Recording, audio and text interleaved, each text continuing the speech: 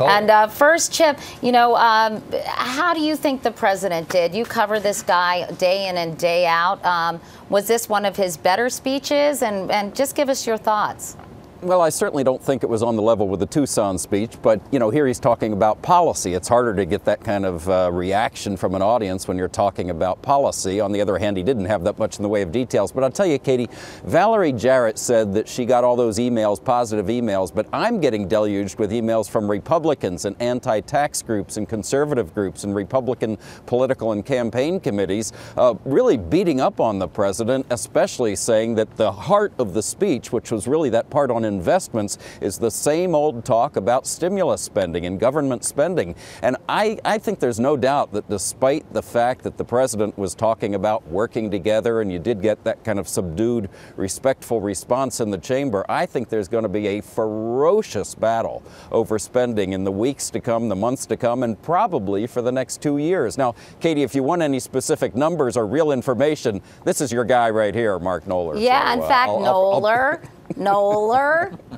I like to do that. Hey, Katie. On Ferris Bueller. Hey, Mark Knoller. Well, you've got a huge online following because you're always tweeting interesting factoids. So what do you have for us tonight, Mark?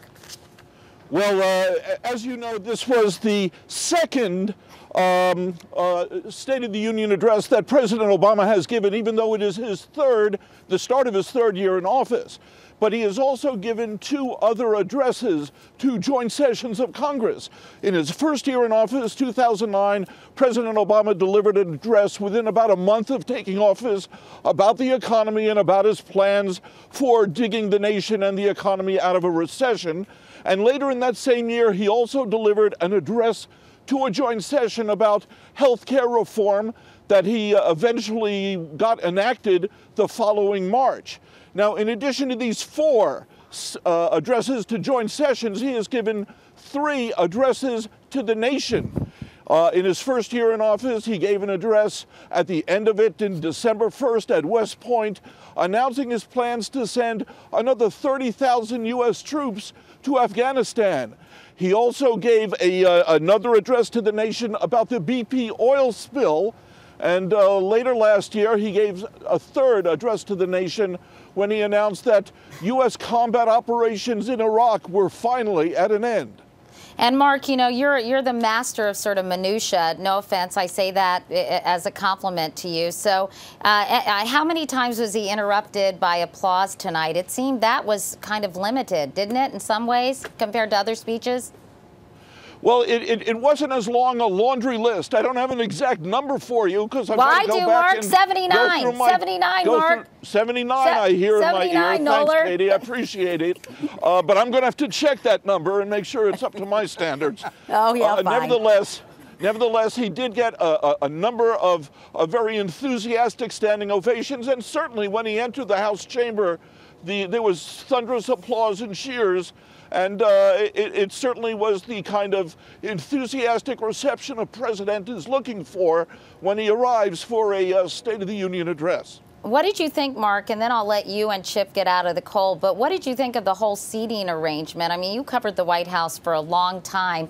Did you think it was a gimmick, as some Republicans seem to think? Or do you think it was a good idea and sent the right message to the American people? Or do you think they even noticed? Well, it certainly members of Congress felt genuine about trying to demonstrate to themselves, each other, and to their constituents that they were trying to start a new chapter in getting along, putting vitriol aside.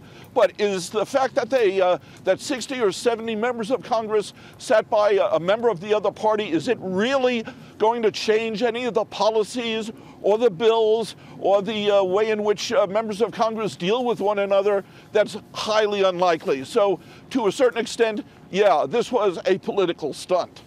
All right. Mark Knoller, thank you. Cameraman, you can pull out so we can see Chip Reid and thank him, unless Chip has already gone home. Oh. Chip Reid, thank you guys so much. Go to bed. I know it's been a long day. Thank you for sticking around. And Mark, it was fun having you on our webcast. I'll talk to you both soon. Thanks, Katie.